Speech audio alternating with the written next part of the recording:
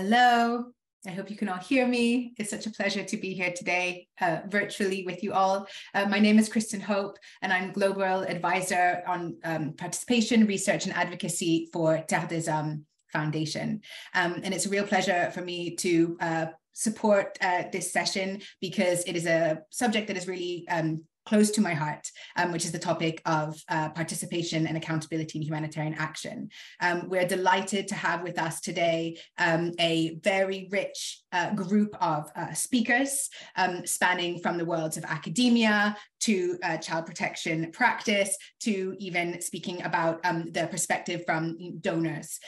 So it will be a very interesting conversation, and we will have some interactive segments as well. So we really invite you to, as Julie said, be present with us, share your views, interact through the chat function as well. We have some Mentimeters. I believe there's a Mentimeter that's also been shared already, which is also just the opening poll to let us know a bit more about where you are. But before I hand over to our first speaker, I'd just like to also, set a little bit of the scene for this session. So the session, as you will all know, is called Child Participation as a Cornerstone of Accountability to Children. Practice examples in education, grant making, and self-protection.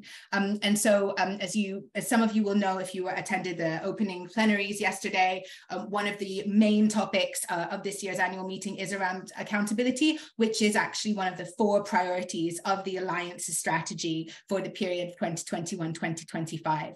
And I wanted to just highlight the way in which accountability features in the Alliance strategy, which is that as a goal, it's formulated as follows. All humanitarian programs are accountable to children and ensure their meaningful and equitable participation. This is the goal that the Alliance has set for itself in the current strategy. And really what's important about this is that it's also anchored within the broader idea of the centrality of protection, which was also the main overarching theme of this year's annual meeting. And it's really this idea that says that it's actually the centrality of children and their protection in the humanitarian system entails that it is that children's protection is everyone's responsibility in the humanitarian system. It is not just the responsibility of child protection actors in our community. And so we really want to be leveraging our collective expertise and voices to be able to think about how all humanitarian actors across all of the sectors, the humanitarian sectors, can be more accountable to children, because children are a third of the world's population, and in many humanitarian contexts they are over 50% of children in that context, and we will hear more about that later on. So really just wanting to frame as well and to highlight the way in which the participation is framed in the Alliance strategy as a really core element of achieving accountability to children. So I just wanted to read a few sentences to you from the Alliance strategy, which is that the commitments to accountability of humanitarian actors are rooted in a rights-based approach that puts people first. And in order to be truly effective to affected populations, we must be accountable to children. This begins with the equitable inclusion of all children across our commitments. Rights-based approaches must include child rights, they must be people-centered, and they must be child-centered. The final phrase of the Alliance strategy, which I want to leave us with as we start this conversation is, quote, "The participation revolution called for by the Grand Bargain cannot be achieved without having a child participation revolution." And so it is with those words that I would like to hand over to our first speaker, Rashi Mitra. Rashi is a child protection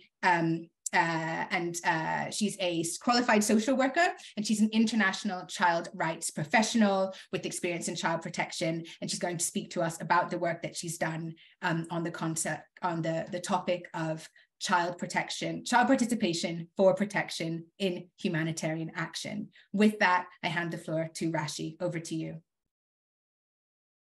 Thank you so much, Kristen, for handing over to me. Thank you to all the participants and audience present here today. Really welcome to all of you. I'm really glad to share my research on child participation for protection in humanitarian action today. In a moment, we'll be sharing the slide as well.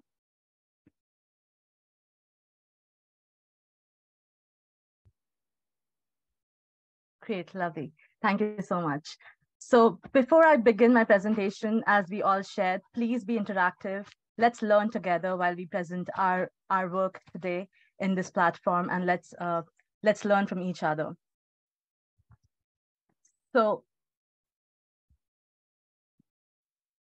hello everyone. As Christine briefly introduced myself, I am Rashi. I am a child protection professional, worked in India and in the UK with victims of child sexual abuse and also with children in conflict with law.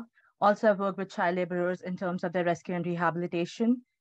This topic has been a motivation in terms of my work in the field of child-led advocacy and Federation of Children's Parliament and child participation forums such as World Summit, etc. in India and in the UK at this point in time. Moving forward, I would firstly introduce you all to have a discussion here in terms of what my topic suggests to you. So if you can have a look at the Mentimeter that's being shared at this point in time. If you can please share what is the first thing that comes to your mind when you read the topic, child participation for protection in humanitarian action. We can see the Mentimeter results here as well. Wow, empowerment, accountability, underappreciated in its importance, radical shift, difficult, truly difficult, complex, asking children in vulnerable situations what they need to feel safe. Yes, very, very right. Respect, right for every child, children taking lead, amazing. Challenging, children as key stakeholder in their protection. Much more work needed, yes, which is why we are all here together, converging our efforts. The need to ensure that children's perspective and voices are at the center of developing and implementing humanitarian response, yes. Empowerment, accountability to children, self-empowerment, lack of child-friendly protection materials. Thank you. Children's voices being heard, listened to, and their views considered. Thank you so much for your inputs on this. Yes, truly, this is what the topic is about, and this is what we are here to gather together and discuss about. Thank you so much for these.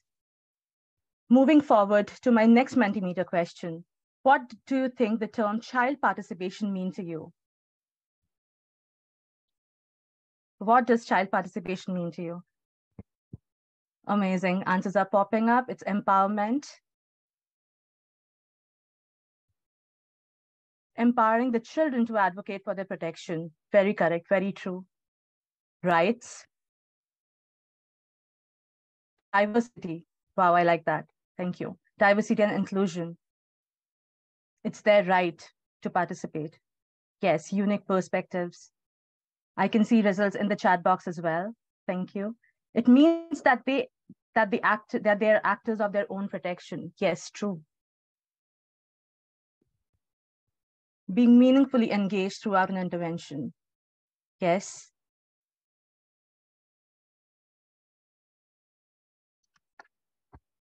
Create active agents of change, children being actors of their decisions taken for them. Meaningful engagement of children in their protection. Brilliant. Thank you so much for the insights. Moving on to the next question before we move on to the discussion. So what does child participation in humanitarian action mean to you? We spoke about what child participation means to you. Now, specifically, what does child participation in the context of humanitarian action means to you? If you can please share it in the chat box as well as Mentimeter.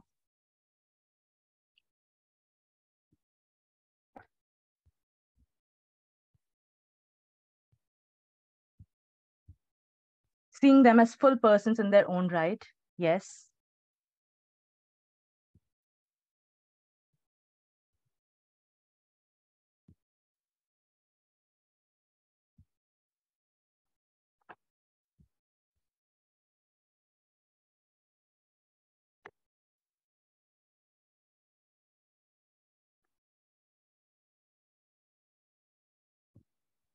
Amazing. Thank you for the inputs that you have shared in terms of what child participation means to you. One more I can see involving children in both response and recovery phases of an emergency and humanitarian assistance. truly, that's completely true. When we are talking about child participation in humanitarian action, we are specifically talking about involving children in both response and recovery phases of emergency and every humanitarian assistance that we carry forward. Thank you so much for your brilliant insights and inputs, and thank you for participating in the Mentimeter. Moving forward, we will now talk about what my research findings are and what are the way forward in terms of invitation to the future researchers. As we all who have gathered here must be already knowing that 1 in every 4 children resides in a country impacted by a humanitarian crisis. That stark is the statistics available. That at the moment that 1 in every child is residing in a country where there is humanitarian crisis. This is from the report of our minimum standards for child protection in humanitarian action report from 2019. And we all know that whenever there is any humanitarian crisis, such as floods, armed conflict, earthquake, or whether it's natural disaster or an armed conflict situation, children are the most vulnerable and they're exposed to appalling circumstances where they face several losses such as family loss, eroded safety net, abuse, violence, neglect, etc. Which is why we are talking here about how participation for protection can be seen as a tool to enhance children's protection. How did I arrive at this topic? Firstly, the reason for the interest in my topic was in terms of my work of child-led advocacy and setting up of children's parliament and children's consultation in Pan-India and now in the UK. Also, there is a theoretical assumption of existing intersectionality between children's right to protection and participation.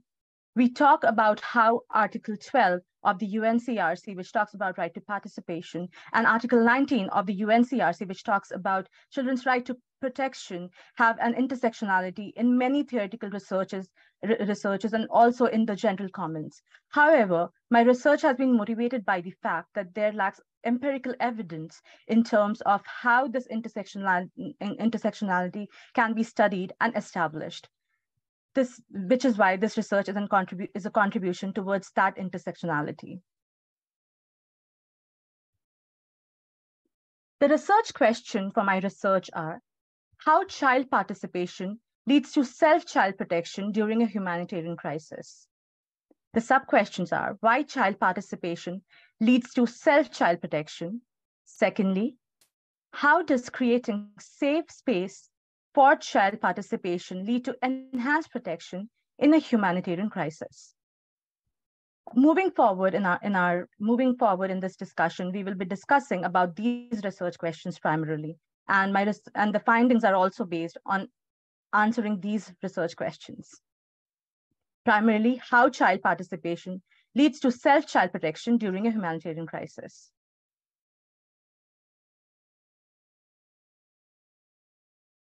The operational definitions used in this research are humanitarian action, wherein I'm defining humanitarian action as any action taken during humanitarian crisis, both man-made or natural crisis, to save lives, alleviate sufferings, maintain dignity during and post-disasters, and strengthen preparedness for future crises is a humanitarian action.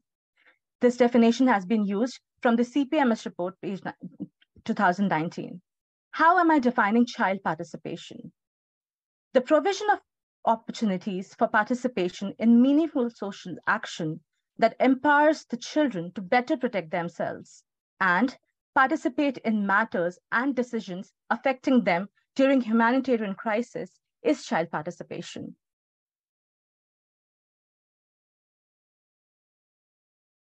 What is child protection?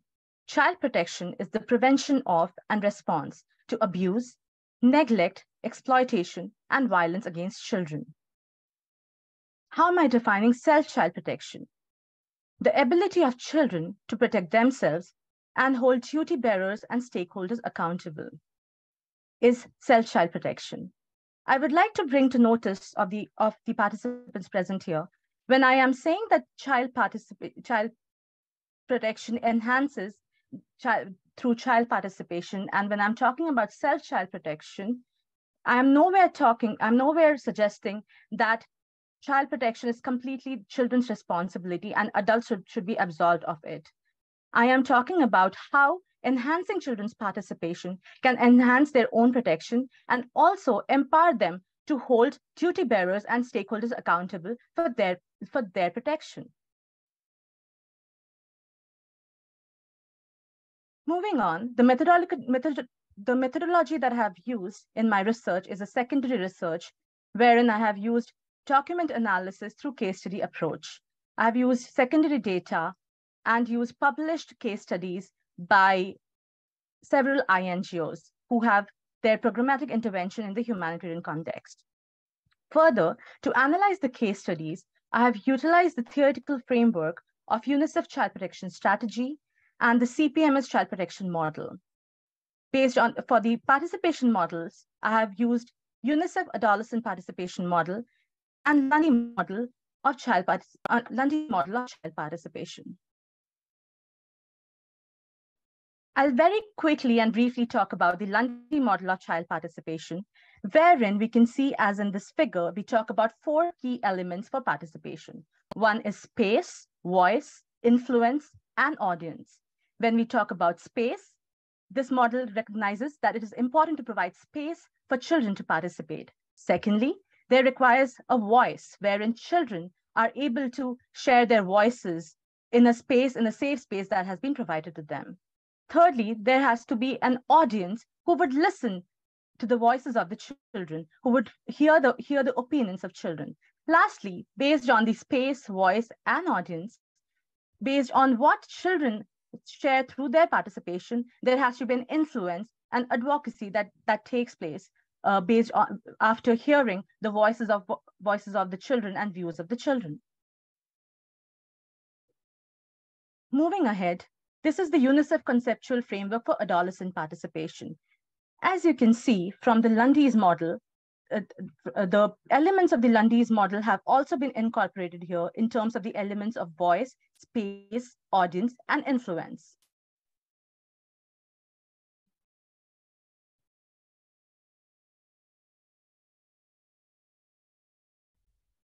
The same has been analyzed through the minimum standards for child protection in humanitarian action.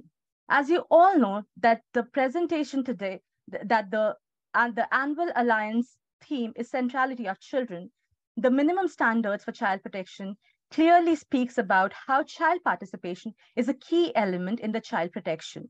So this figure clearly talks about how child participation is interlinked to strengthening child protection systems, strengthening children's resilience and their safety.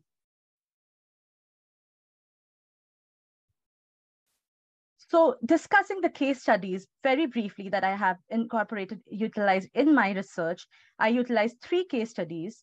Firstly, the Sissi Aminata case from Sierra Leone, wherein I have discussed about how child participation for protection has been utilized through Children's Club in Sierra Leone. My second case study focuses on refugee children's participation for protection in the Uganda refugee camp, wherein children access several child protection processes through the case management process and child protection systems in the refugee camps of Uganda. My case study 3 analyzes the relationship between child participation and child protection using the element of hope in a community-based child protection project implemented in the context of refugee settlements in southern Lebanon. This has been utilized using the hope scale. So what does my research findings say based on the analysis of the case studies? As I shared about all 3 cases, please note that there were 3 elements of participation that has been analyzed. One is through Children's Club. Secondly, through child protection processes available in the refugee camps. Thirdly, the community-based child protection responses that had been designed in the humanitarian crisis situation. Based on the research findings, what did I find? Firstly, through the case studies and the review of literature, I found that child participation for protection in humanitarian action actually increases. What I mean by that is that whenever we focus on children's participation in the context of humanitarian action, the self-protection of children also increases. For example, in case study 1, I analyzed how Children's Club helps children to share their voices and also write letters to parents as well as stakeholders in terms of what are their needs, what they need, and what are their protection issues.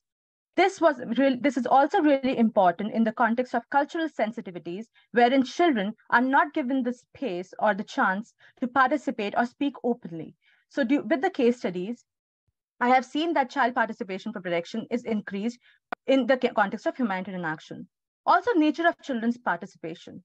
There have been several instances wherein that the nature of children's participation is different. In some contexts, there has children say that what participation means to them is that sometimes they say that Children's Club is a means for participation to them. Secondly, they say that sometimes in case management process, being able to talk to their child protection worker is participation to them. Also, in cases of other contexts, such as in case of Hope Scale, where there's community system of humanitarian action, children say that being able to help others in the context of humanitarian crisis is a mode of participation for them.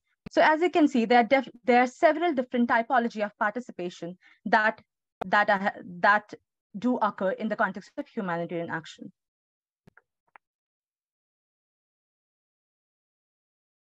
Secondly, I've also found that what is the importance of having safe space for children's participation. The case studies suggest that children specify that it's really important for them to have a safe space to share their opinions, a safe space which is free from violence and fear. Secondly, they have also shared that there are several barriers to participation, such as cultural barriers, and also sensitivity around sexual reproductive issues and sexual abuse as well. Thirdly, evaluation and monitoring of child participation for protection is lacking. Most of the studies that I have come across in terms of literature, as well as participation programming models, are self-referential. There hasn't been much of external evaluation studies that have been done in terms of how child participation is measured in the context of humanitarian action. Also, one thing is that whether we have seen that there is meaningful participation and inclusive participation or not. In the analysis of case studies, we have found that sometimes there's lack of inclusivity in terms of participation, lack of diversity, wherein every child is given a chance. And also the research shows that there has been tokenistic participation and one-off instances of participation with lack of sustainability in terms of creating a long-term participation model, a long-term scope and space for participation for all children. The participatory risk analysis clearly speaks that the analysis of the case studies show that there needs to be a proper risk analysis when we are including children in participation. That is, whether we have done a proper risk assessment in terms of our safeguarding policies, whether it is safe to create whether it's safe to have children, to create that safe space for children to share their voices, especially in the context of armed conflict or any other such conflict situation. Therefore, participatory risk analysis is a very important aspect that probably has been neglected in our programming or in terms of creating participation spaces. Moving on to challenges and risks of child participation. My research also suggests, the findings also suggest that there has been an unpredictable nature of we all know that there are unpredictable nature of humanitarian emergencies. Because of the unpredictable nature of humanitarian emergencies, it is really important to be mindful of creating a safe space for children in terms of their participation. There are also ethical challenges and cultural sensitivities around child participation in the context of humanitarian crisis, because every society have their own cultural norms and ethical issues around children's participation. The level of funding gap in humanitarian action is also a major barrier to creating child participation platform. Non-participation of children is often seen in light of the best interest of the child. This is something to reflect on, that whether we as humanitarian actors, as child protection workers, do we see children as active change of agents? Whether we see that if children are not given the right to participation, are they protected, or whether they lack protection in the absence of participation. My research says that non-participation of children is often seen in light of the best interest of the child.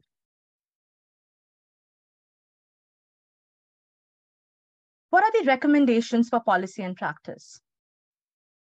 Some of the recommendations that I share are: use children's agency and participation for sustainable resilience. It's important that we include children's voices in terms of their sustainable resilience in order to enhance their protection in any humanitarian action that we carry. Please do not focus just on adolescent participation, but also focus on child participation as well. There are several program designing and models which focus on adolescent participation. However, research shows that children of all ages can participate through verbal and both non-verbal cues. So I invite that child participation should be seen in totality and not just in case of adolescent participation. I also invite to think that we need a universal framework and definition for child participation, especially in the context of humanitarian action. Like I said through the case studies, everybody views child participation differently, whether it's organizations or whether it's academicians. For instance, in my research itself, I've presented a different child participation definition, a different child participation definition as opposed to other NGOs or other academicians. I invite to have a need for a universal framework and definition for child participation. Thirdly, develop empirical evidence and research for child participation for protection in humanitarian action. There lacks a lot of empirical evidence, especially in the context of humanitarian action, about how child participation can enhance child protection. Therefore, it is important to conduct more research for child participation and protection in humanitarian action. There is also a need to shift from tokenism towards meaningful and inclusive participation. We, as humanitarian actors and child protection specialists and workers, need to reflect whether we are creating an inclusive and diverse participation space wherein every child is given a sustainable chance to participate, and it is not just a one-off event wherein they just come and share their views, but a sustainable long-term space where they are given the chance to participate. Fourthly, increase funding towards sustainable interventions during humanitarian crisis. Rashi, sorry, I'm just going to mention it. It's so fascinating. It'd be wonderful if you can wrap up in the next couple of minutes so we can move on. Thank you so much. Definitely, thank you. So what are the limitations in terms of my research? As I've highlighted, there's lack of empirical evidence and literature in the context of humanitarian action, especially in case of the topic that I have currently proposed. Therefore, most of my research, as it is secondary data based, most of my research is based on child participation in interdisciplinary aspects and not specifically in the humanitarian action aspect.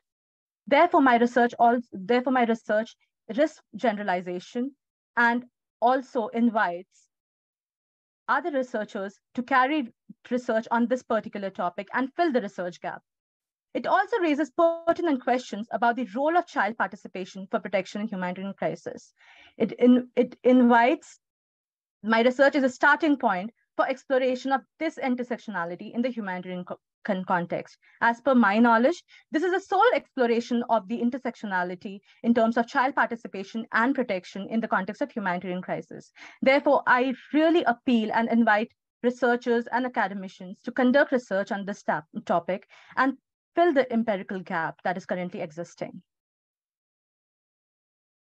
I think I would leave you with some of the reflective questions, such as, do you think that child participation leads to self-protection in humanitarian crisis? Why do you think child participation leads to self-child protection, especially in the context of humanitarian crisis? How does creating space for child participation lead to enhanced protection in a humanitarian crisis?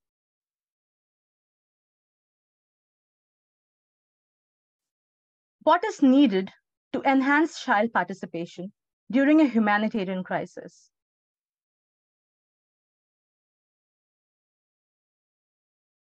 Some other questions of reflections that I would like to leave you with are: who decides what is child participation?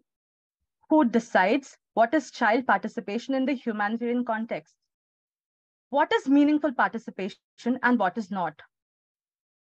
Thank you so much, Rashi. So I'm so sorry, but we have to wrap up and pass on. So thank you so much. Thank you. Thanks to you, Rashi. It's fascinating to see this piece of work. And it's also wonderful to see in the participants also some supporters from your university. So it's fantastic to have this academic perspective to kick us off. And so now we will pass to our second group of presenters who will be speaking to us about their experiences in putting some of these things into practice in their work in Burkina Faso. So it's my pleasure to welcome Julia Sirocco, Zoénabou Ouedraogo, and Seydou Pontraoré, who are from Plan International. Our colleagues are putting their bios in the chat box. So we're really very pleased to have our colleagues from Plan International Burkina Faso with us now. Just to inform you that the presentation will be in French. So please, if you'd like to listen in English, you can navigate to the bottom. There should be a little globe and you'll have the English translation. And also we will have an interactive segment as well. So we really encourage you. We'll have a couple of breakout rooms, just really quick to be really, thinking together and hearing your voices. And then we'll be coming back together and concluding then afterwards the final speakers. So over to Julia, Seydou, and Zoénabou.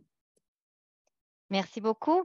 Bonjour à tous. Notre présentation aujourd'hui portera sur le projet FAST, un projet d'éducation qui est mis en œuvre au Burkina Faso et en particulier sur les activités qui sont couramment mises en place pour accroître la redevabilité envers les enfants et favoriser leur protection dans l'environnement scolaire. La présentation est structurée en 3 parties. Une première partie qui introduit le contexte et le projet et décrit les activités qu'on met justement en place pour faciliter cette participation de protection des enfants. Puis un court exercice, comme disait Kristen, à faire en groupe. Et enfin, on fera une réflexion tous ensemble sur les défis, les succès, les leçons apprises et bien sûr les questions. Il s'agit d'un projet toujours en cours et pour cela, cette session de réflexion commune est vraiment très importante pour nous et nous vous remercions déjà de votre présence et contribution. Et sans plus attendre, je passe la parole à mon collègue Seydou. Merci Julia et bonjour à tous. Merci pour l'attention. L'expérience que nous voulons partager avec vous se déroule au Burkina Faso, un pays situé au cœur de l'Afrique de l'Ouest, l'Afrique occidentale, et qui est frappé par une crise sécuritaire depuis 2015. Et cette crise sécuritaire a malheureusement des conséquences multidimensionnelles, avec notamment des mouvements de population. On a près de 2 millions de personnes déplacées internes actuellement. La fermeture des structures éducatives, plus de 6 000 fermées à nos jours. L'exacerbation des violences basées sur le genre, y compris en milieu scolaire. Et aussi la détérioration des conditions socio-économiques des ménages qui se traduit par l'insécurité alimentaire. Voilà, et le projet FAST se veut une contribution de plan international et de ses partenaires à la réponse programmatique de cette crise sécuritaire.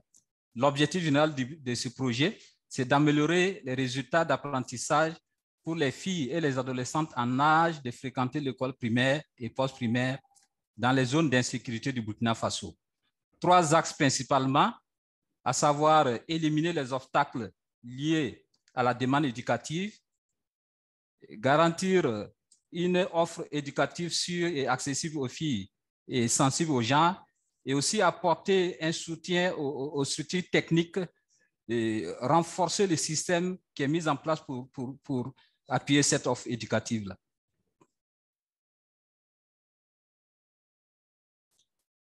Alors, de manière résumée, il faut indiquer que le projet a une approche holistique en agissant sur plusieurs angles. Il y a des interventions au niveau des écoles primaires et des écoles franco-arabes. Il y a des interventions dans les centres d'apprentissage accéléré. Il y a une approche communautaire importante avec notamment des sensibilisations, la formation des leaders. Et c'est dans ce cadre justement qu'intervient la mise en place des mécanismes de feedback et de plainte. Il y a le plaidoyer qui est fait. Il y a aussi une approche, un regard transformateur des gens. Il faut noter que face à certains projets gens transformateurs, et cette question est regardée avec attention aussi dans le cadre de ce projet. Alors, nous disions tantôt que les mécanismes de feedback ont été inclus au nombre des activités de ce projet. Et pourquoi les mécanismes de feedback et de plainte dans les écoles?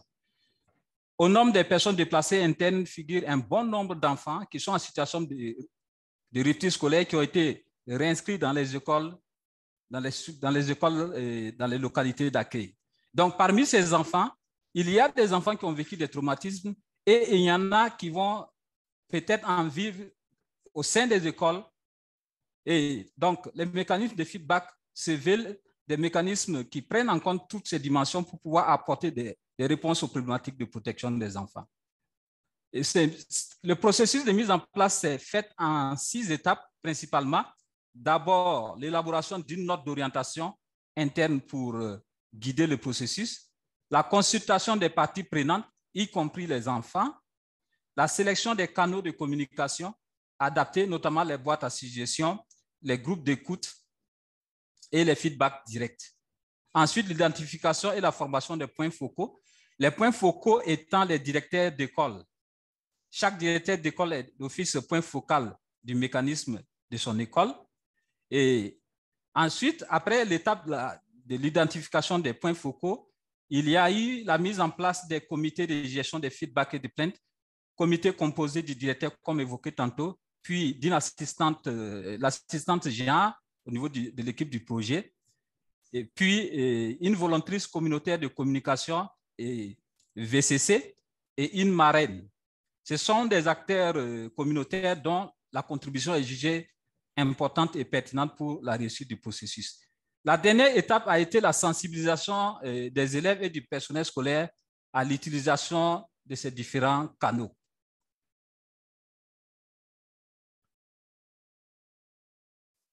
Alors, donc, après le processus de mise en place, la question pertinente qu'on peut se poser, c'est de savoir comment se fait le traitement des plaintes. Mais un focus sur les canaux que nous avons évoqués tantôt, il s'agit précisément des boîtes à suggestions, des groupes d'écoute et des feedbacks directs. Ces feedbacks directs-là, nous précisons qu'ils peuvent se faire auprès d'un membre du comité de feedback. Ça peut être le directeur, ça peut être la marraine, ça peut être la VCC ou bien l'assistante genre. Les enfants donc ont accès à ces différentes modalités avec la liberté d'exploiter le canal qui leur convient. Alors, comment sont traités les feedbacks, les retours d'information des enfants?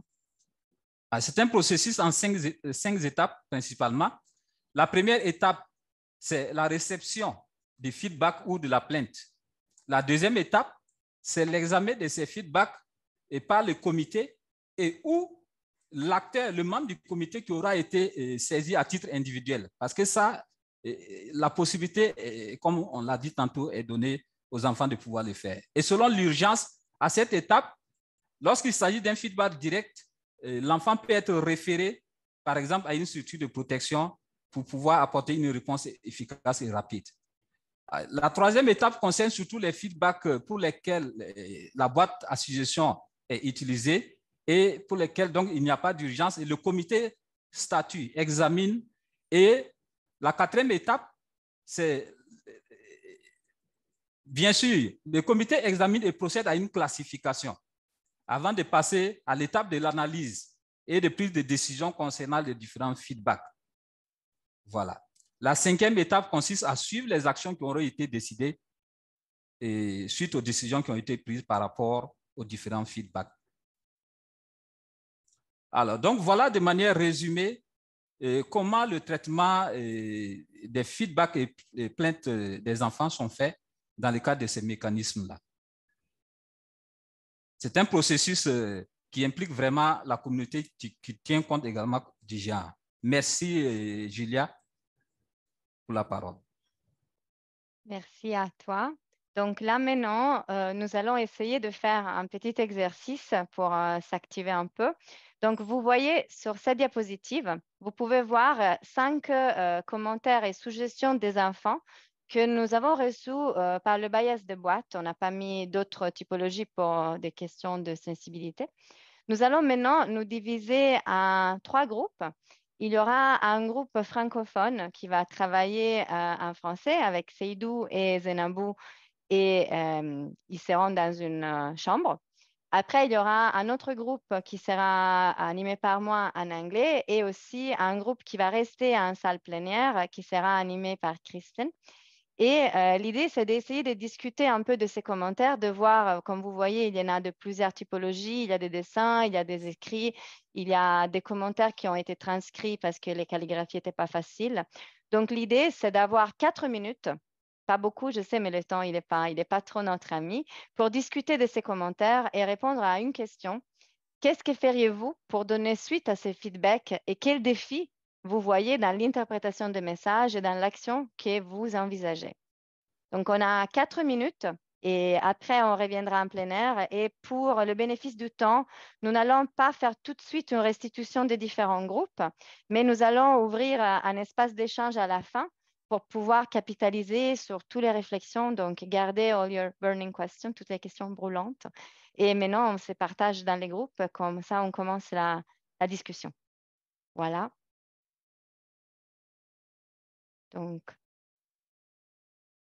thank you, Julia. So now we're going to be going into the breakout rooms, as Julia just said, for 4 minutes to really, hear from you and put you in the situation to answer, to think about what it means to practice, to put in practice these accountability mechanisms for children in these educational settings in Burkina Faso. So you should all be receiving, I'm looking to our producers, asking if the breakout rooms have been open. And if so, you should be receiving yes, I can see people moving into the breakout rooms. So please do press the button, which invites you into the breakout room.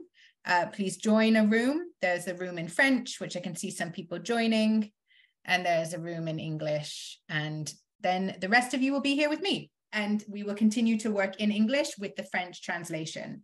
So if you are a French speaker, please do stay in this room. If I could ask the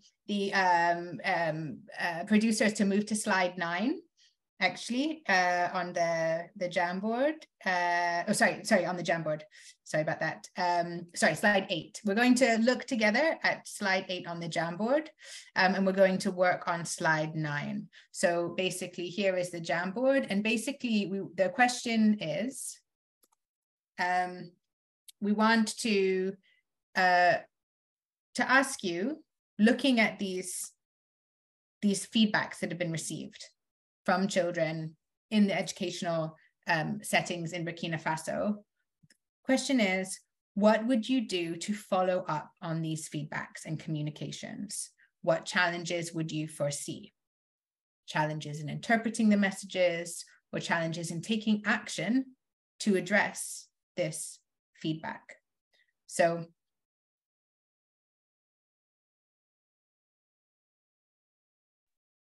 do we have someone from the project here? Because I think that's a helicopter and a gun, but I'm not entirely sure. Yes, it is. Okay. Yeah, great. we did do this in the so it is. So that number 1 is a helicopter and a gun. That was what was received in the feedback box. Number 3 is a written note in French. Why do we give rice to the girls and not to the boys? Boys want rice too. And number 4 is the class teacher hits the pupils. The teacher insults me. So what would you do to follow up on this? the floor is open. You can unmute, you can put your comment directly in the Jamboard on slide. We're working together on actually the number 8, which you can see here. What would you do if you received this?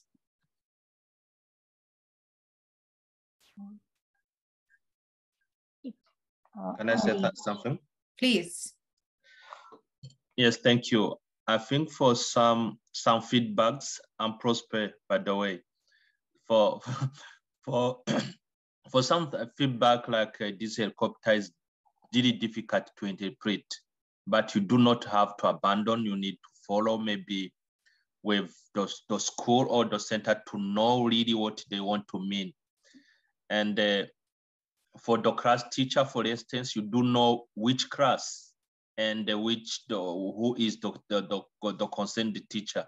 So sometimes it's difficult to interpret the email, the feedback. So you need, of course, to follow and deeper follow to understand more.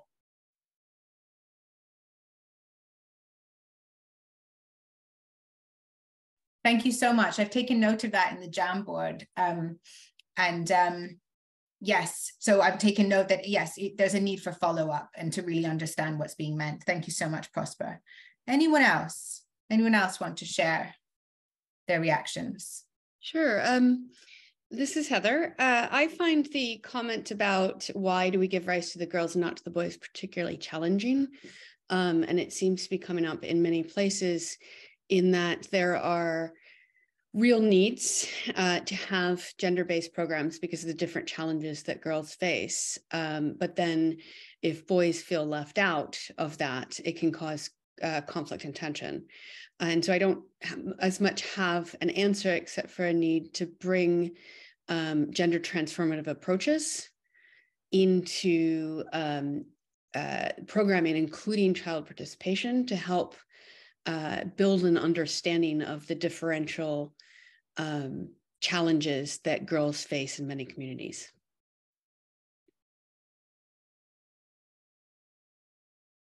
Thank you so much. That's so important. And we probably have time for one more feedback, or feel free to also put your feedback directly in the Jamboard as well, but maybe one more person we'll hear from in the plenary.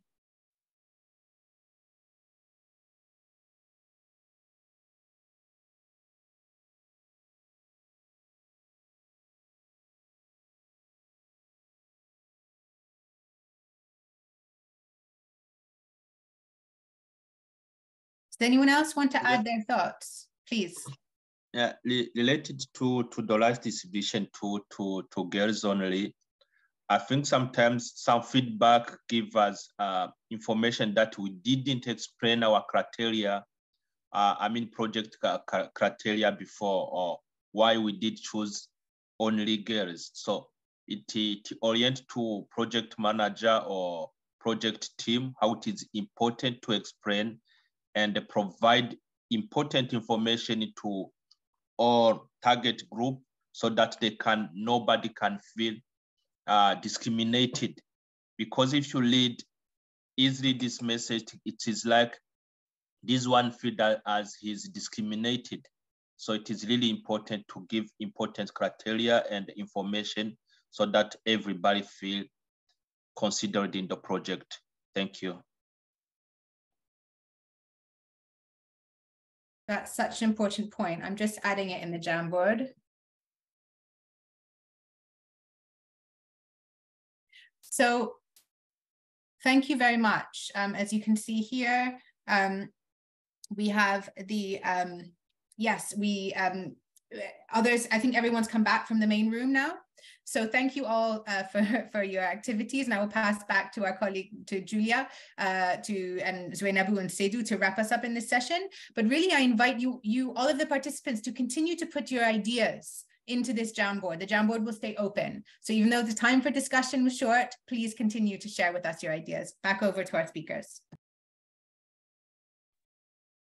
Hello. So we're back. I cannot see the slides. I don't know if it's me or if the slides are there. Wonderful. Perfect. Alors, là maintenant, merci à tous. Donc, comme on a dit et comme Christine a dit, merci de continuer à ajouter des inputs. C'est vraiment fondamental pour nous. C'est une session très riche. On a besoin de cette discussion, cet échange qui est très nourrissant. Là maintenant, je passe la parole à ma collègue Zenabou Ouedraogo qui va nous guider sur ce que nous, on a vu qui sont des aspects positifs et aussi de challenges et des défis de notre mécanisme. Zenabou, à toi la parole. Merci, Julia. Bonjour à toutes et à tous. Là, maintenant, on va voir les principaux résultats positifs liés à la mise en place des mécanismes de plainte et de feedback adaptés aux enfants. Et il y a de nombreux avantages à mettre en place ces mécanismes adaptés aux enfants. Et parmi ces avantages, nous en avons retenu 3 principaux. Et le premier est que les mécanismes de plainte et de feedback adaptés aux enfants constituent un moyen efficace pour améliorer la gouvernance dans les écoles. Et la raison pour laquelle on avance cette idée est que, à travers ces mécanismes de plainte, on a une vue d'ensemble de la vie au niveau des différentes écoles. On voit les problématiques vécues, on les identifie convenablement, on identifie aussi les bonnes pratiques qu'on peut encourager et on responsabilise mieux les différents acteurs pour apporter des réponses adéquates aux problématiques vécues par les enfants dans les écoles. Et grâce à ces mécanismes de plainte, on arrive à gérer de façon transparente tous les problèmes vécus par les enfants au sein des écoles, mais aussi dans les communautés et dans les familles. Le deuxième résultat positif qu'on peut observer est que, à travers ces mécanismes, on arrive à rendre effectif le principe de participation des enfants. Le mécanisme de plainte et de feedback adapté aux enfants est mis en place suivant un processus inclusif où tous les enfants ont la possibilité de participer et durant tout le processus, toutes les différentes étapes, l'enfant est au centre de ces mécanismes de plainte et de feedback et de ce fait, ils arrivent à participer convenablement. Ces mécanismes de plainte aussi permettent aux enfants d'exprimer de manière libre, éclairée et sans préjudice tous les problèmes qu'ils vivent. Les enfants se sentent confiants de venir exprimer leurs problèmes à travers les mécanismes de plainte et de feedback dans les écoles. Et à travers ces mécanismes de plainte et de feedback, les enfants arrivent à développer des initiatives pour répondre aux problèmes, pour résoudre les problèmes qu'ils vivent au sein des écoles. Et à ce niveau, nous avons un exemple. Suite à l'installation d'un abattoir juste à proximité de l'école, les enfants se sentent mal à l'aise à travers les odeurs, à travers le fait de voir régulièrement les animaux qu'on abat à proximité de l'école. Et ont décidé de réaliser un plaidoyer auprès des acteurs communautaires, les leaders communautaires, pour pouvoir délocaliser l'abattoir qui est juste à côté de leur école. Et ce problème, par exemple, a été signalé dans les mécanismes de plainte et les initiatives ont été développées par les enfants pour pouvoir délocaliser l'abattoir en question. Le troisième résultat positif est que les mécanismes de plainte et de feedback adaptés aux enfants constituent un facteur de sûreté, de sécurité et de protection dans les écoles parce qu'ils permettent de limiter les violences à l'égard dans ces écoles, les violences à l'égard des enfants, que ce soit des violences perpétrées par les pères, que ce soit les violences perpétrées par les enseignants. Les enfants arrivent à les exprimer et on arrive à limiter toutes ces violences-là. Les mécanismes de plainte et de feedback aussi peuvent, à travers ces mécanismes, les enfants peuvent partager de façon sur les informations qui impactent leur communauté. Vous avez vu à travers les différents travaux de groupe, surtout les images qui sont projetées, et les enfants essaient de dire d'une manière ou d'une autre les problèmes qui les impactent au niveau de leur communauté. Et à travers ces mécanismes de plainte et de feedback, nous avons aussi la possibilité d'avoir connaissance des problèmes de protection et d'y répondre diligemment, notamment par les feedbacks directs qui sont adressés au niveau des comités de gestion et des plaintes. Et c'est une fois que ces plaintes sont adressées de façon directe, une réponse diligente est faite et l'enfant est référé vers une structure de protection pour résoudre son problème le plus rapidement possible. Sur ce, je vous remercie et je vais passer la parole à Seydou pour les défis et les limitations. Merci. Merci Zoénabou et Seydou, je m'excuse de vous déranger, mais il va falloir qu'on boucle dans la prochaine minute pour passer aux autres intervenants. Merci pour votre compréhension. Merci. Merci bien Zoénabou. Les défis peuvent se résumer comme suit. Le premier défi que nous avons pu identifier, c'est que l'appropriation et la pérennisation des mécanismes dans les écoles, c'est vraiment un grand défi. Parce que ces mécanismes-là, l'objectif est qu'ils survivent aux écoles, même après le projet FAST. Il y a la réticence de certains acteurs par rapport justement à la composition des comités de feedback et de plainte.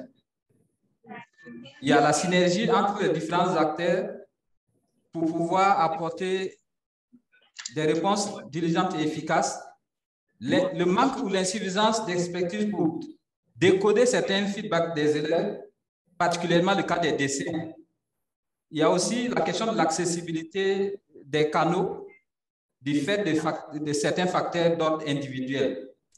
Nous avons aussi le manque d'action sur tous les périmètres d'action, justement, le manque de contrôle sur tous les périmètres d'action par rapport à certaines réponses qui doivent être apportées. Voilà quelques défis et limites que nous avons pu identifier. Merci. Merci beaucoup, Seydou. C'est très, très riche. Et j'imagine qu'il y a plein de gens qui voudraient faire un suivi. Et peut-être si, so sorry, I'll speak in English. If anyone would like to follow up, please do put your email in the chat because Seydou and Zoénabou and Julia would be very happy to hear from you and to share more about their work that they're doing in Burkina Faso. So thank you all for that rich discussion. And without further ado, I would like to pass over to our final group of speakers in today's session. We have with us a group from the Elevate Children Funders Group. We have with us Zoe Trout, Sheila Bowler, and Heather Hamilton. The floor is yours. Thank you so much. I will decide whether she deserves or not. Hi, everyone. Thank you so much for joining us today. I believe we've got a presentation coming up in just a couple of seconds, but my name is Zoe Trout and I'm with Elevate Children Funders Group. I'm joined today by my colleagues, Heather and Sheila. So I just want to give a little wave. Perfect, and we can go ahead to the next slide. Like to join my club so that we can know each other better. So CFG is a global network of funders, all focused on the well-being and rights of children and youth. We support children and youth by building a community of funders and creating spaces for learning, collaboration, alignment, and action. Over the last few years, we heard a desire from members and their grantee partners to more actively center and shift power to children and young people. But many of our members were left wondering how. Next slide, please. So that's really what we're here to talk about today. We know that child and youth participation, when done right, has the power to catalyze real change. However, we also know that it is a process and often an intimidating one, and the risk of doing it wrong feels big. So last year, we worked with an incredible team of researchers, an advisory group of funders, and an amazing group of young activists to create a funders toolkit for child and youth participation with practical guidance on all aspects of child and youth participation. So to get started, we just wanted to show you a brief video sharing some key takeaways from that work in their words. And that's on the next slide. ECFG members and funders more generally have increasingly recognized that child and youth participation is not only a child's right under the Convention on the Rights of the Child and a powerful tool for shifting power to the communities most effective, but it also contributes to their strategic outcomes, their goals, even for programs that don't appear on the face of them to address children and youth. When you engage funders, they frequently just argue that they do not understand the issue, or that there is no data, or there is no evidence to speak to it, or that they do not know, how to address the issues.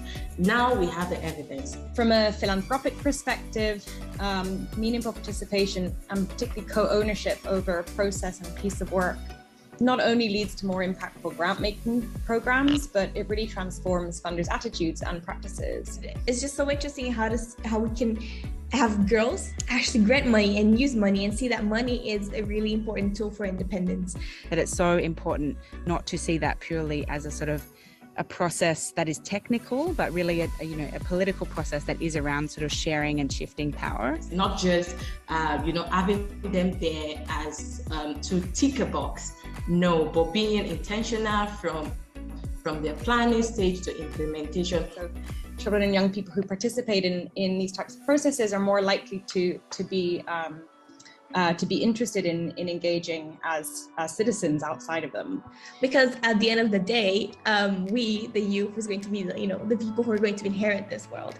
Might require some internal reflections, understanding of biases and beliefs, even if they're unconscious. I would like to see more funders being deliberate and also consistent in actually involving young people in their process. Just one recommendation is for funders to focus more on making youth participation meaningful by actually seeing that the manual is more practical at structural level and at program level.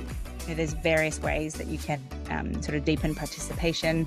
One of them is actually bringing young people into your organizations, so hiring young people and creating the organizational structures and programs, policies and culture that ensures they can actually have influence. Just direct resourcing of child and youth organizing is kind of almost the ultimate form of participation. So we might as well just, take a bit of control to ourselves and just believe in it. Now that we have the evidence, what is going to happen? So I'm actually looking forward to that and to also seeing more people use this toolkit as part of their advocacy. Today, we've been challenged by young people to be more intentional and to be more deliberate about what we as funders are doing. And what we hope is that this toolkit can give you a framework to do that with confidence and to allow young people to lead.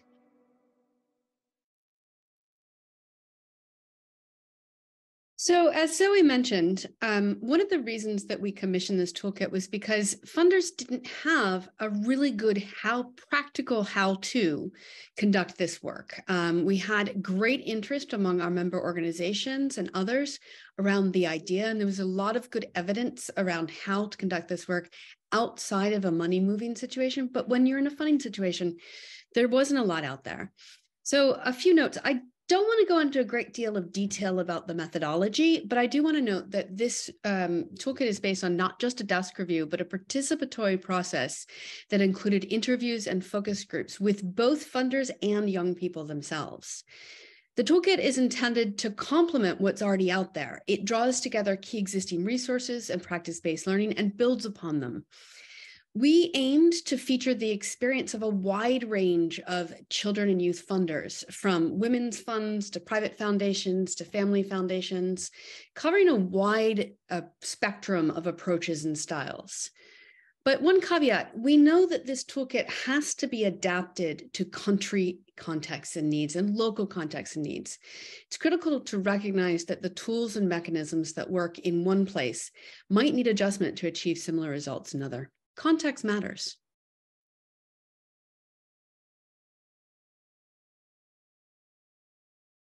Next slide. So when we started designing this process, it was really clear that there was a need for a section on making the case, not just the how, but the why for funders on why they should support meaningful child and youth participation. Through the desk review, the survey, and workshops, we found that meaningful participation can be a powerful and invaluable catalyst for change and impact at multiple levels. Not only is it children and young people's right to participate in the decisions that impact their lives, but whether you start big or small, you will see positive impact. At a personal level, it builds confidence, empathy, and self-esteem for young people. From a philanthropic perspective, meaningful participation and co-ownership not only leads to more impactful grant-making programs, but it also transforms funders' attitudes and practices, breaks down patriarchal and colonial structures, and shifts power within the broader funding landscape. Something that I found so exciting was the fact that participation leads to stronger movements and building room for solidarity, by building room for solidarity and coalition building and more democratic societies by encouraging processes like voting and consensus building. There is a making the case section in the toolkit that is downloadable separately from the main document for those of you that want to share something short and snappy with your leadership boards. It includes statistics and quotes that really bring these findings to life. We can go to the next slide. So I'm super excited to share with you this gorgeous new model for youth participation, which we've called the tapestry of participation. This offers you a collective process to weave a shared story together with young people, co-creating something beautiful and meaningful that will last for generations. Each tapestry is unique depending on who comes together to create it. So the research and DAS review surfaced a 4-step process for designing participatory approach. So first, establishing grounding principles as the foundation for participatory practice, which we'll talk about in more detail in a moment. Also looking at 4 levels of participation within an organization. So the organizational or operational, programmatic and grant making, influencing, and monitoring, evaluation, and learning, with associated entry points for each one of those areas and participatory mechanisms attached to each. The third part of the model is being able to decide which children and young people to work with based on who is in your network. And finally, the model explores the 4 depths of participation: consulting, decision-making, co-designing, and resourcing child and youth-led organization themselves. You can read more about these steps in the toolkit. This model layers all of these on top of the other, tailored to the institution and how they currently are or wish to work with children and young people. Next slide, please. So the research process surfaced 10 key principles which really serve as the foundation of this model.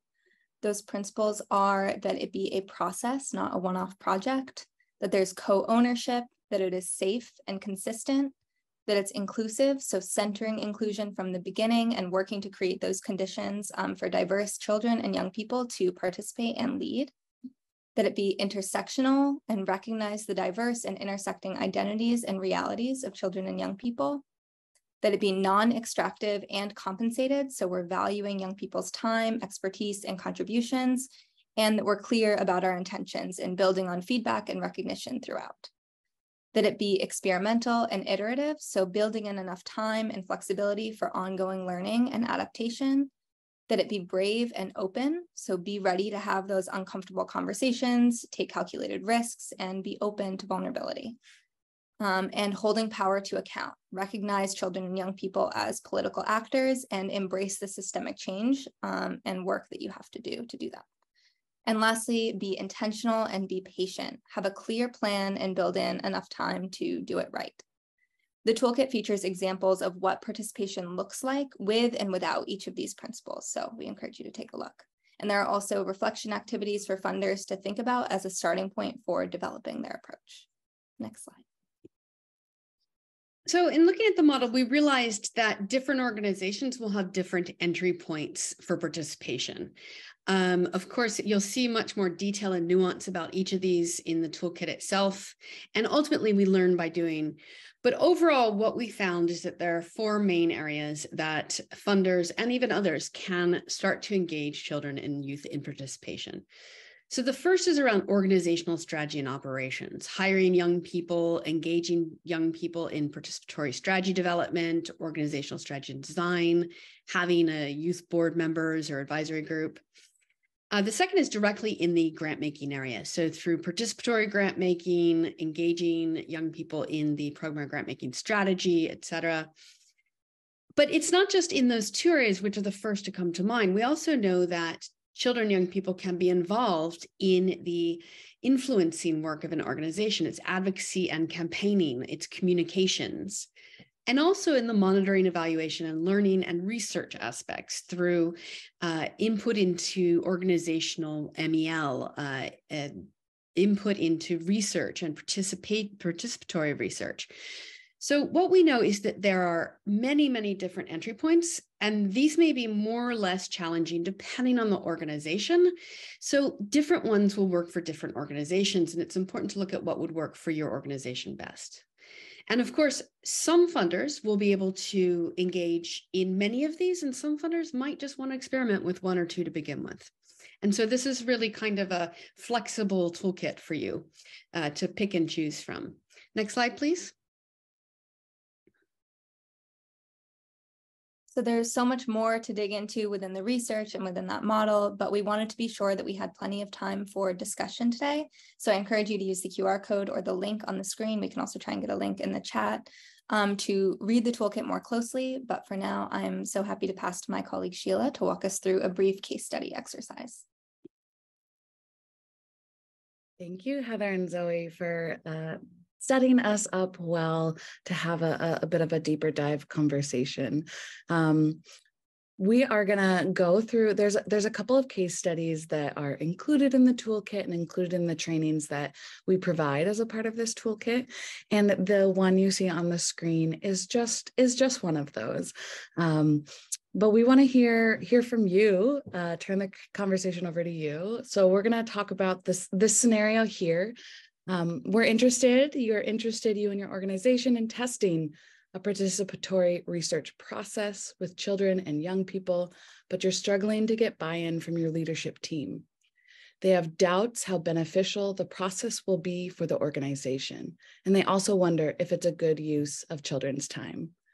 Before we go into the case by either a raise of hands or sharing a reaction or throwing something in the chat, how many of you have experienced something like this as you're navigating child participation in your work?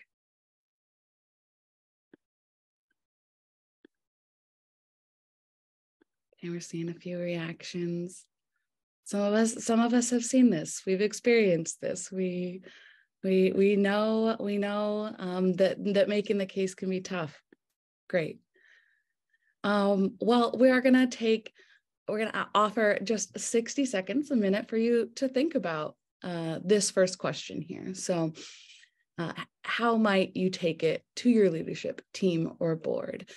If you want to push for a participatory research process, thinking about whether you are a funder, an organization, or whatnot, but really convincing your team, your leadership team, your board to make investments in this area. I'm going to give you 60 seconds to think about that, and then we're gonna hopefully hear from some of you about your experiences. Just take a moment to jot down any notes, reflect. How would you bring this to your leadership team or board?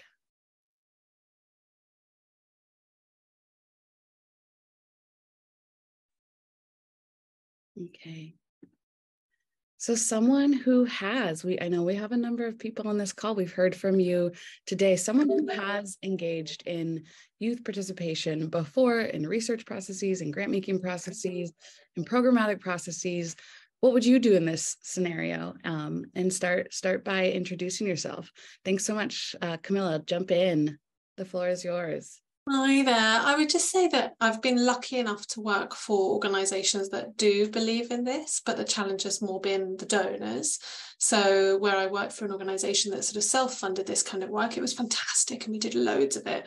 But then trying to put in a kind of project-based proposal where you need to say what all of the outcomes will be at the very beginning, and you don't know because it's a participatory process, this for me is the sticking point. And I've come to feel that all we can really do is keep collating the arguments from other participatory projects of kind of what the outcomes were to be able to then say, look, this is the evidence that it works, trust us. But that's just my experience. Thank you so much for sharing. Yeah, we recognize that as well, that the funders have to be on board in order for many organizations to be able to push this forward. And hence why we created the toolkit here, and definitely encourage you to dig in a little deeper. If I would love your help in pronouncing your name correctly, so I don't mess it up. But please take the floor. Go ahead. I would just so I'm fairly new to this, but I'm from India, just to provide a bit of context. And I work with an organization in which we work with kids who are in alternative care and care leavers. So there's quite a lot of people that we work with at a very direct level who, due to a variety of reasons, are very deprived in terms of social and economic development. And they have been so for almost their entire lives. So that creates a very unique set of young people and children to work with, which typically means that the safeguarding policies and procedures for them tend to be really, really strong and intense, and there's absolutely no messing around with those. So when it comes to our projects and programs, we do struggle a little bit with how much we can get the young people involved in the planning of the project itself, because quite often if it comes down to, say, a mental health program or something like an employment program in which we're trying to help them find jobs, it becomes a question of protection and safeguarding. So to what extent can we get them involved and, bring up possibly really difficult trauma in their lives, which they've been dealing with. And India being as diverse and complicated as a country as it is, it's very hard to figure out the level of resources available. So for that, I think taking this idea to a leadership team, or even the type of evidence that would be most compelling, would probably be something that proves in very specific numbers what exactly the benefit of having child participation might be, but would also provide a bit of a human element to it by including, say, quotes or qualitative interviews. But I think, like the example that Camilla just gave about having a previous example of how it's worked and how it's worked really well, but because of the demographic we work with, probably having it specifically from this country, from India, or from a similar country, or from a similar demographic, would probably make the most amount of difference. Because here, it's we really can't, because we're responsible for the lives of these kids, we have to really make sure that they're safe. So yeah. Thank you so much for raising that incredibly important, safeguarding and a numerous challenges and opportunities around that really came up in the research and are addressed in the toolkit some, and is an ever iterating process, but we completely agree with you. The other thing that you noted that I think comes out strongly in the toolkit is power bias inequities that exist, and how much young people were speaking to that being one of the most significant barriers to an authentic participation process. So you're absolutely right, finding the ways to have it really be deeply in the community, locally driven, contextualized to the local environment. Absolutely. Thanks for sharing. Great. Zoe, I'm looking to you. Do we have time for one more? Or should we be wrapping up? Yeah. Okay, great. Love that. Time for another thought here, particularly for anyone who's struggling. Any of us that... Sorry, maybe just to jump in, it would be wonderful to wrap up in the next couple of minutes, please. Thank you. Absolutely. Well, would love to hear if anyone does have thoughts on particularly the big challenges in bringing this to your leadership or board. Please throw that in the chat or follow up with us. This is something that we are working on closely, and want to hear from others and see how this toolkit can be a resource to you all. So next slide, we'll wrap up here. Thanks so much for joining. Sad to be out of time. This is a great conversation. What a great group we have here. If you can scan the QR code on the screen, you'll be brought to a form where you can sign up to be a part of future conversations. We're building out learning journeys that are specific to this toolkit for both our members and determining what we can be offering to the wider field as well, as we really want to get this into as many hands as we can. So please reach out to us and let us know if you want to be kept in the loop with what we have coming down the pipeline. Last reminder, remember this is a process. Everyone's at different stages along that way. The commitment isn't to being perfect, but really to seeing this as a journey, talking to each other and learning from each other, and keeping children and young people at the center of all we do. So thanks for joining us. And we appreciate all your time and insights you shared. Thanks for having us. Over to you, Kristen. Thank you so much to Sheila, Heather, and Zoe for your fantastic presentation. As has been echoed in the chat, it's really so rich, and they're really, unfortunately, in the time we haven't been able to go in as much depth as we would like to, but it's fantastic that you left us with your contact details and a way to continue the conversation. So let's take this as an invitation as them to actually do that, to continue the conversation. And the same thing as well, I also heard saw in the chat that both Rashi and Julia Seydou and Zoe Nabu also were keen to continue the conversations with all of the audience members who are interested in that continuation. So it is now my role to bring this session to a close, and I will do that by thanking all of our speakers. So thank you again to Rashi, thank you to Julia, Zoe Nabu, and Seydou. Thanks also to Zoe, Sheila, and Heather for bringing so much rich content, so much thought-provoking content to this meeting today. We're so pleased to be able to host these sorts of discussions and think together about fulfilling that invitation in the Alliance strategy, about thinking about how do we start that child participation revolution in the humanitarian sector. So with that, I would like to also thank our participants for being so dynamic, so engaged through all of the different interactive segments. We have a final Menti poll.